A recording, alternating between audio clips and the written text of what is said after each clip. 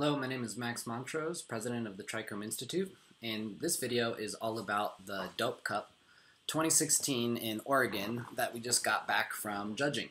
The Cannabis Cup was awesome, and the quality of the cannabis blew us away. No doubt Oregon has some fire, very clean. Packaging was impeccable, products were impeccable. Flower, concentrates, edibles, everything across the board was amazing. Oregon, you guys kill it in the industry. You guys are doing a really great job. This Cannabis Cup was very different from most other Cannabis Cups. This is pretty much like the first legitimate Cannabis Cup. And so this video is about what makes Cannabis Cups illegitimate and what makes this cannabis legitimate. We're also going to talk about what makes putting on a Cannabis Cup complicated and why judging Cannabis Cups is complicated.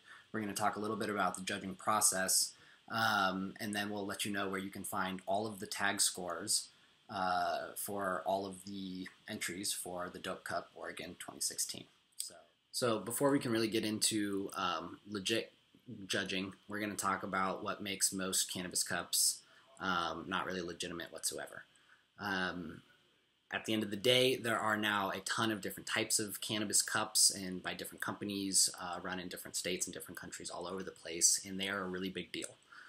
They're a big deal because one of the biggest driving forces for product differentiation in this industry is proving that you have the best product, the best quality. It's been a part of our culture since the very beginning within the black market, and it's still very ripe today. But the people who judge these cups are not people who take the time to research cannabis quality. Usually they're people who have been growing for a really long time or smoking for a really long time. And usually they're much better at smoking weed or growing weed than studying a scientific, measurable, qualitative and quantitative thing within your analysis that you can prove is objective. Most people in our industry just don't do that. That's one of many things that the Trichome Institute does do. And so instead of just, smoking some weed and seeing how it made us feel, and then while we're intoxicated, judge the process even more so, that just doesn't make sense. And so there's never been a standard for who these judges are and what their qualifications are. And there's also never been a standard platform that these judges use across the board that simultaneously has a scientific basis that is not subjective. That's never happened before except for the Dope Cup 2016. Oregon was the first.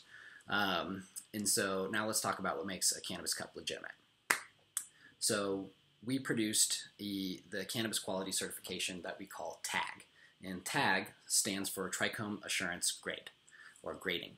And essentially what we have done is, well, first of all, nobody can just become a tagger. You have to first become a level 1, 2, and 3 certified interpreter. And if you don't know what qualifies an interpreter at those levels, you should go to our website, check out the interpreting tour, and you can find out what qualifies these people who have reached these expert levels. But essentially we start with a group of experts who have all been highly trained and actually know what they're talking about. So this group of experts, these level 3 certified interpreters, cannabis sommeliers, use a standard operating procedure where we have different measurements for the different objective, measurable qualities of cannabis. And so we use the same tools in rulers to gauge things like the trichome health, trichome ripeness, style and stigma health and ripeness. We look for insects, hermaphrodites, bananas, which are technically called anthers. We look for faulty bud structure. We look for signs of age, molds, funguses, all sorts of things that are either positive qualities or negative qualities that we can visually observe, and we observe them from afar as well as really up close. In fact, every single sample goes through microscopic photography twice. And we'll get a little bit more into that. But outside of the visual characteristics, there's also this olfactory aspect to cannabis quality. We can actually smell when things are unflushed. And when I was speaking with one of the growers who entered in the cup, at the cup, he asked me to smell his product. I smelled it, and I could automatically smell salts. And I asked him about his flushing process, and his flushing process sounded really good. So that's when I asked if he was growing in only cocoa with synthetic nutrients, and he said, wow, how do you know? It's because we can really smell how salty your cannabis is if you grow in those ways or if you don't flush properly. As well as we can also tell by smell the depth of pungency, the age of the myrcene, which lubricates the blood-brain barrier to allow delta-9 bioavailability in the brain in the first place. We can smell how much of that myrcene is there or not based on the age, and myrcene degrades pretty quick by up to 53% in 90 days specifically. And then outside of that, what we can smell is we can smell certain pharmacies within your variety types. When we smell terpinolene and linalool, or more so terpinolene and limonene, we know that that's going to be a sativa-dominant hybrid because the pharmacology of those terpenes produces those effects in the human body, smoked or when they're smelled. And so we can tell a lot from our sense of smell. And this type of detailed training you can get in Denver, Colorado with live samples of flower with our interpreting classes, which people actually fly in from every corner of the globe to come take. Only place in the world you can take these classes. So after our visual, we also have a consumption part. You can't judge a cannabis cup without using some cannabis, and we're pretty good at doing that too. The thing is that we go through 90% of the test and all of your samples, which went through at least 5 different people's hands before the final grade was determined. All of that work is done sober. We're not using microscopes and computers and SOPs intoxicated and expecting that we're going to give you guys quality reporting. So we do all of that heavy scientific stuff in one grouping section, and then we have our consumption section of the test afterwards, and we do that consecutively, so it's kind of like a smoke-off. But when we do that, we're not grading how high we get. So many people wonder, well, how can you grade how good the weed is 10 hits down, because aren't you already stoned by your 3rd hit? And it's like, yeah, we're intoxicated on THC. We're still clear-headed because we have really high tolerances. But no, I'm not seeing if your weed got me high or not. Of course your weed's going to get me high, unless it's a high CBD variety. I don't care if it gets me high. It's going to get me high. The question is did you flush it well? Is it going to crackle and sparkle in the bowl when I smoke it? What's the consistency of the ash? Did it make my throat burn? Do you know what you're doing is what we're looking for when we smoke your cannabis. And those are all things that are a part of our SOP that we judge, which also come out accurate, okay? And so what happens is we enter these numeric values from this SOP, from these qualitative measurable factors of cannabis, and then we enter it in the computer, and then the computer actually grades and weighs the different math values based on the level of importance of what quality means within cannabis, for flower specifically, also in concentrates, and we'll talk about edibles later. And so once you get a final numeric grade and value, isn't that still subjective? It is, unless you use inter-rater reliability, which means 2 independent, double-blind people grade the same sample and come up with the same numeric value consistently every time. And that's what we do. We double-blind grade every sample, and both of the judges come up with the same answer. And so that's how the tag works, but you have to be highly trained to be able to grade one flower and get the exact same grade from someone else grading it next to you or in a different room or something like that. We're just really, really good at doing that. And so, yes, there's going to be tagged flower available in dispensaries. There already is in certain locations, and we are working with wholesale platforms and other technologies to tell people where high-quality flower is that goes through this type of testing. We also added a layer of chemotyping to the tag score, which means your cannabinoid and terpene scores. Unfortunately, a lot of people think that the highest THC wins. It only wins in the high THC category. That's the only time high THC wins. Just because your cannabis has a lot of THC in it doesn't mean it's good. You could have the most THC and the most diverse terpene profile, and your weed could still be completely unflushed, full of spider mites with webs, their fecal matter, and exoskeletons all over in that. And yes, we did find all of that in a few of the flowers that were submitted in this cannabis cup. And people were marked down for that. And so that's why chemotyping doesn't equate to quality. You can't just use chemotyping in a cannabis cup. Doesn't work. You need a quality certification, and that would be a tag score, which is operated by cannabis experts who are designed to do this type of work in the first place. That's why we're really proud to do this work at the Trichome Institute. So, I hope you understand tagging, and I hope it makes a little bit more sense, and I hope you enjoy that this is how your flowers were graded this time. So one thing that makes judging cannabis cups really difficult is the quagmire that our industry is still in. The strain name dilemma is very real, okay?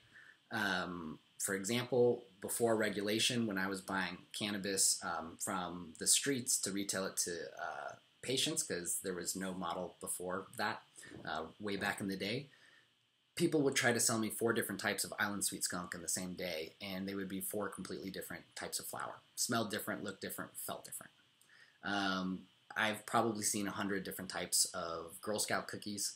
I just released a video with Leaf Buyer and 420 Science recently. I think you can see in our video gallery on our website where I went Blue Dream secret shopping and analyzed the differences between all the Blue Dream strains I found. There's even a dispensary here in Colorado who sells 4 different types of Blue Dream all at the same store. And you're like, what does that mean, 4 different types of Blue Dream? It's not even Blue Dream. Or one of them is and the other 3 aren't. And so this whole idea that people are so religiously connected to their strain name and what that equates to is really nutty. Because when you access those websites that use strain names online, they're not true. And they're never going to be true because you have cannabis morphology.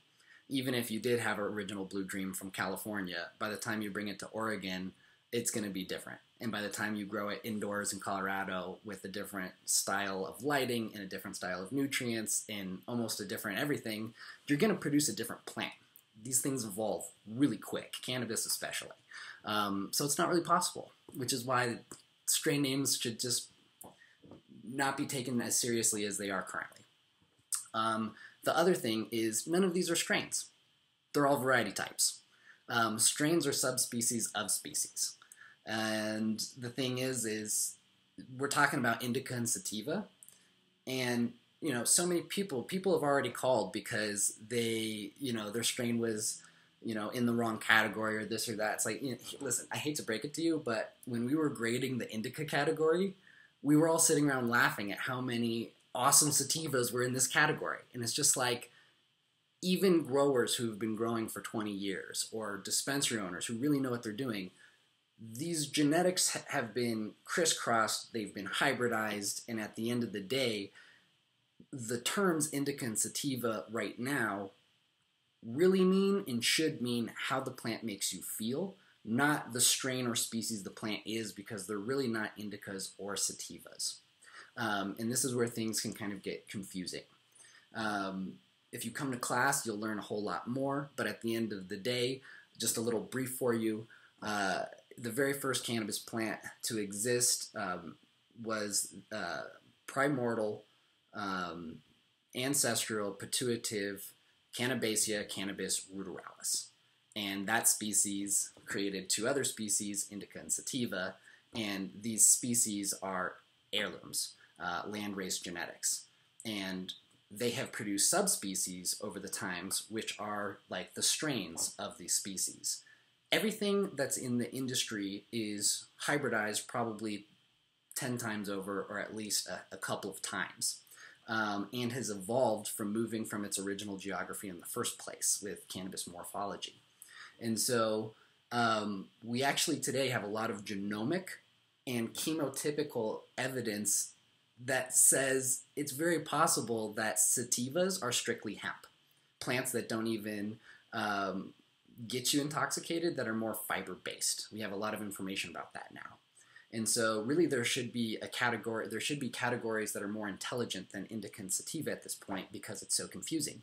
And really what we're talking about is plants that are really tall, that have really long nodal spacing between them, that have really thin leaf fingers that get you high and not stoned. The thing that everybody thinks is a sativa, we have a ton of genomic evidence to support that we should really be calling that plant an NLD, a narrow leaf drug, which is an indica species, subspecies indica. And the one with the fat leaves that has a shorter plant with tighter internodal spacing, that we know to be indica, is an indica subspecies afghanica. And indica even has a hemp subspecies as well, which is a BLH, a broadleaf hemp type. And that would be an indica species, subspecies chinensis. And so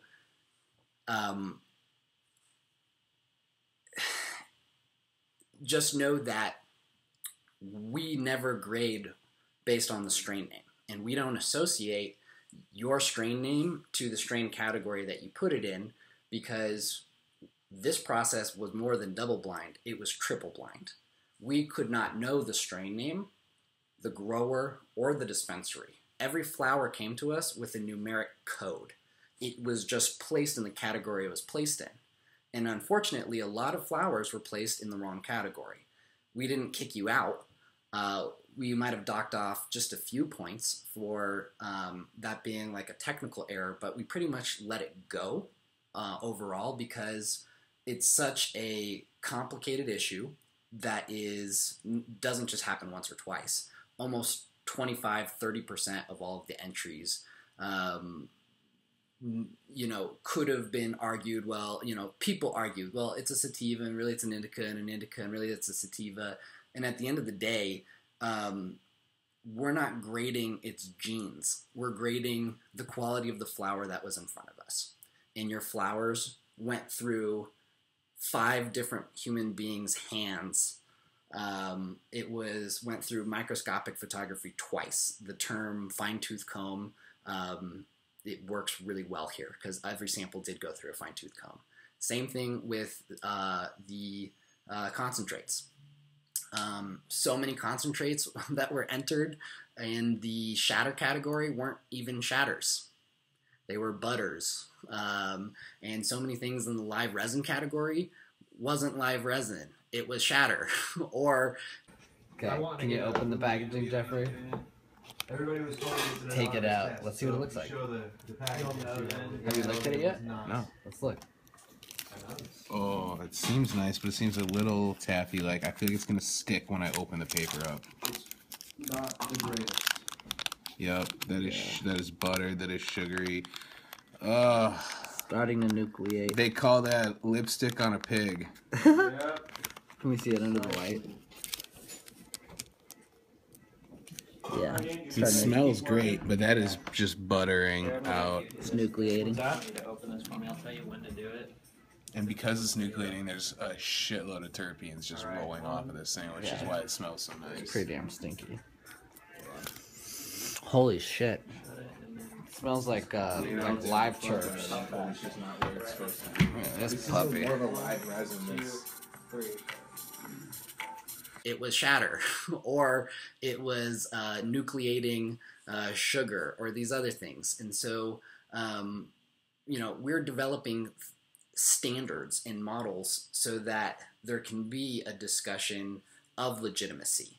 In fact, our hash and concentrate wheel is just about to come out, and it tells you the potency, the viscosity, the purity, the color, and the extraction method for 10 different types of hash and concentrates: bubble, solventless, oil, wax, shatter, rosin, or that was live resin, rosin, distillate. So, in due time, sign up at Trichome Institute's monthly email listing to know when these tools will be out and when our more courses are coming out. And so, let's see. When you guys look at your scores, the reason why there's no business attached to the tag score or a grower or a strain name is, one, we were kept from all that information, so we still don't really know who we graded for unless you've won already.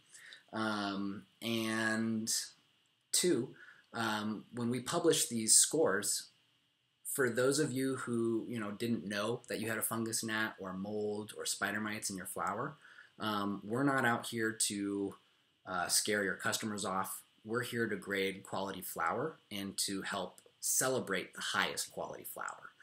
We're not here to point the finger at anybody, which is why we're not going to. So that's why all of the people who entered this cup, they know who they are, they have their codes, and they'll be able to see their scores and compare their scores compared to other scores.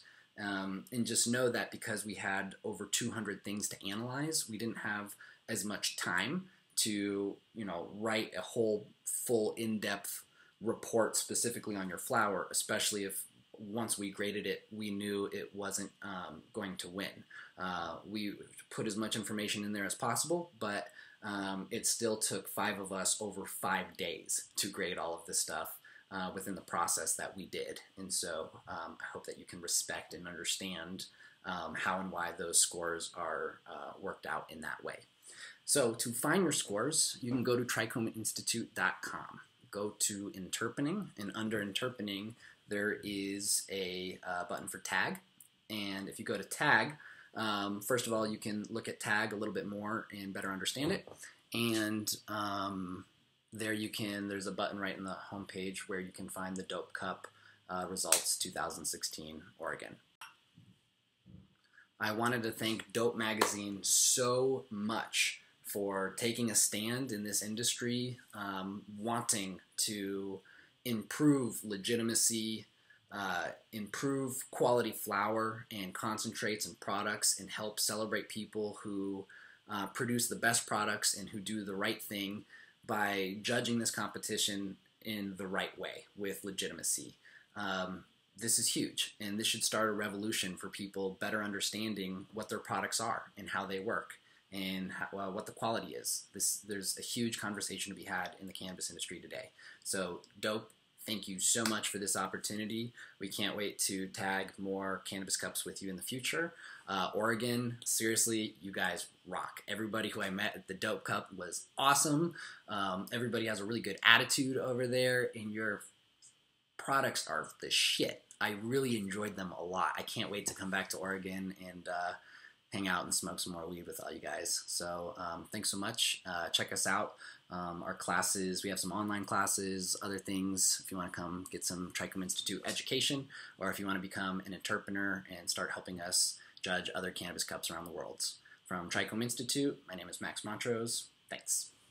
Unbelievable. Super clean. You guys kill it. And we were so happy and so excited to be judging this contest. Thank you so much. Thank you, Dope Magazine. Thank you all of the people who grow high quality products and care about what you do and the medicine that you produce. And the last thing I wanted to tell you is when we figured out that your weed was as good as it is, we took one piece of every flower that we sampled. We crushed it and homogenized it, and there is a joint with every single one of your samples in this one joint. 117 types of weed. The entire Dope Cup 2016 is in this joint. Thank you, Dope Magazine. Thank you, guys.